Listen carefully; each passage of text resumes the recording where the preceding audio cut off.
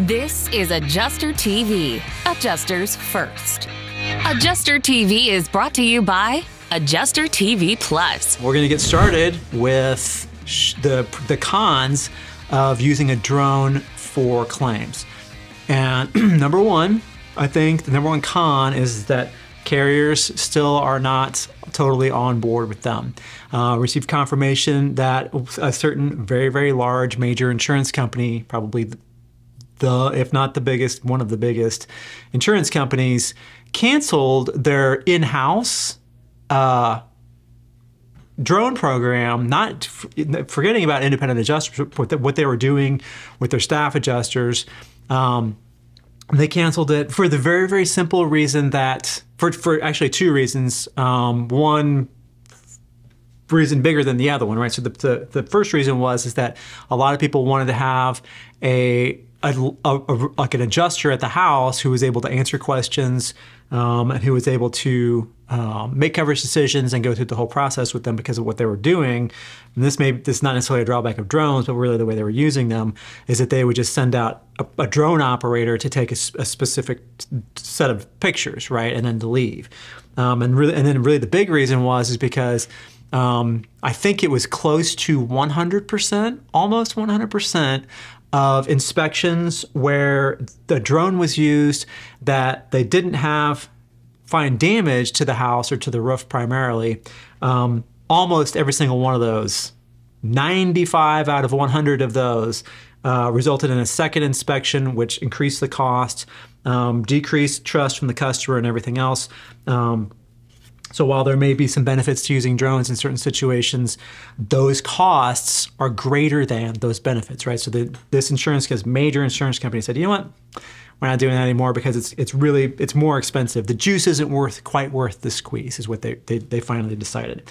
So first reason being, insurance companies are not, especially the major ones, aren't really on board with adjusters using drones.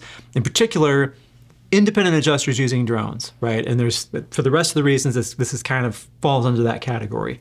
The second big con that I personally have with using something like a drone is that it doesn't satisfactorily answer the question for me as an adjuster, who again is getting paid by the claim. So I'm being incentivized to be efficient, aka faster, right?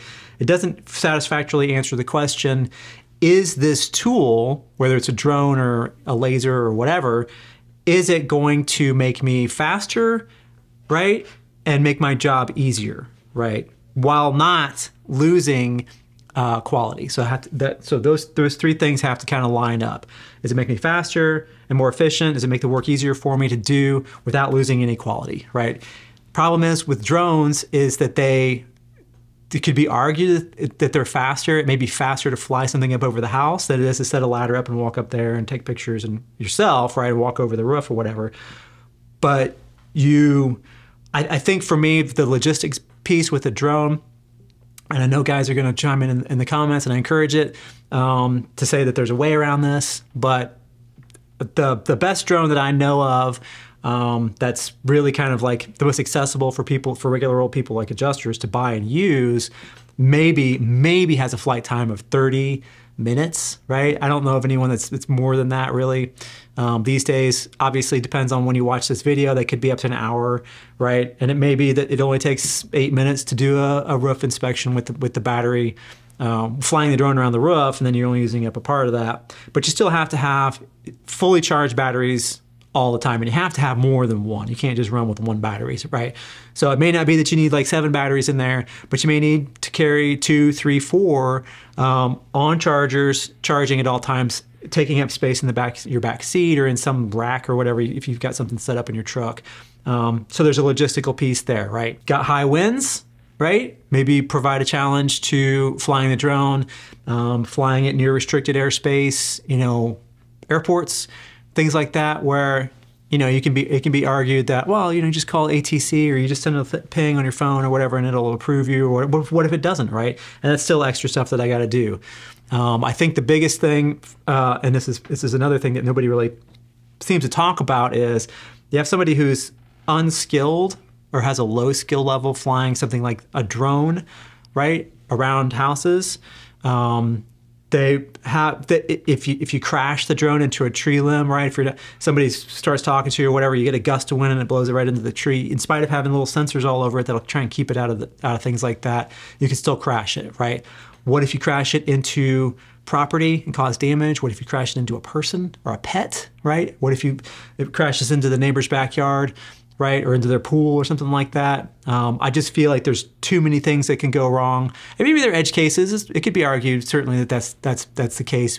But for me, it's an increased risk that if I really rely on this tool to do the work that I'm trying to do every day, and something fails with it, right?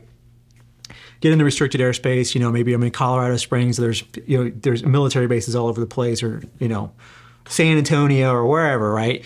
And they're going to reject, my call to air traffic control. Or you're near like a national park. It's possible that that could be the case. I got in trouble from a park ranger outside of Mount Rainier. I don't know I can't remember the name of the park. I think that might be it. But it's the entrance to Mount Rainier, to go up in there, we were like 3 miles outside of it, and I was flying a drone up, and you could see the mountain and everything, and park ranger pulled over, and we had to talk him out of confiscating my drone, because even that was not allowed, right? Which I didn't get, right? But we hightailed it out of there, right? I mean, we didn't run away from him, but he let us go. It's just too much, right? I don't think, personally, with the logistics aspect, and the fact that if I fly a drone up, this is the other thing. If I fly a drone up and I don't see any damage, right, then I still have to get on the roof, especially for hail damage. So I'm doing double the work, pretty much. Fly a drone up and there's no damage, and it's like, all right, well, I can't deny this one because, never mind the fact that the insurance companies, nobody's allowing these anyway, which kind of cancels out all the rest of these reasons. If the insurance companies aren't allowing it anyway, then I don't want to do extra work. I don't want to have a bunch of batteries in my back seat. I don't want to have a piece of equipment that could fail. I don't want to have a piece of equipment that I have to call or, do some sort of a message or whatever. What if I don't have cell service and there's an airport right there? And it's just a million different things. It depends on the weather, right? What if it's, we got some gusty high winds? What if there's a lot of big trees? Just give me my ladder. My ladder costs a fraction of what the drone costs. I can run up and down that and be done and off the property, while somebody flying a drone around is trying to figure out how to get around that tree, or how to like fly it back because the winds are blowing it away. Or, maybe the neighbors, next door have a swimming pool and you got an angry husband with a shotgun. I mean, that's probably a really big edge case, but, right? If there's an invasion of privacy issues and things like that, where if you're, especially in suburban neighborhoods. Personally, I think they're more trouble than they're worth. I know people, and I love them, that work for big drone companies. One in particular that I'm thinking of, who probably would have a different response to this video, and I would encourage them to reach out to me, and we can have a conversation about it and talk about it. And maybe I'm wrong on some of this stuff. But from answering that first initial question, is it going to make me faster, make my job easier, and make me at least not detract from my quality, but preferably make me better, right? To have a better quality file product, a more accurate file. The drone doesn't answer those, to my satisfaction, doesn't answer those questions, because it adds things for me to do. Even though it may take less time to do the scope itself, it still adds logistics and things like that, right? And then again, it's a piece of equipment that can be damaged. It can crash it can get stolen. I'm on the same page with the carriers, right? Not every roof that you climb on, especially on a hailstorm, is going to have hail damage on it. And I'm not going to, in some cases I may know it, but in most cases I'm not going to know which roof that is. And if I'm flying a drone on every single roof, I'm either going to have to, I'm like, well, I don't see any damage to it, or the little, maybe it's something that's it's programmed to see hail damage, right? And then there's a company out there, companies out there that can do this, or say they can do it, and it doesn't see damage. That's going to open up for a reinspection, guaranteed, right? 95% chance it's going to open up for a reinspection. I'm going to be back out there climbing that roof anyway. That's a waste of my time, right? If I'm at the house and the algorithm doesn't say that there's any damage, I'm going to be like, you know what, to keep myself from having to do a reinspection, I'm just going to climb up there and look at it and do it the old-fashioned way anyway. Never mind the fact that most carriers that I know of, especially the big ones, it's a no-no. They don't want to see drone pictures in your file, right? Which kind of cancels out pretty much this whole video. So nobody's using them. Don't. If you've got, especially if you have limited resources, this is not a place to put your money, right? Don't go and buy yourself a drone. Don't go and spend $1,000 or $2,000 on drone training. Don't go get your Part 107. Don't do any of those things when you should be getting more licenses, getting xactimate certified, and getting some good adjuster training, right? Those are the things you need to prioritize. Drone stuff is, even in the best of cases, is still a very, very limited number. If there's anybody, and I mean, again, jump in the comments and let me know. If anybody's even allowing drones to be used, it's not very many companies. And it's one of those, to me, it's just not worth it, right?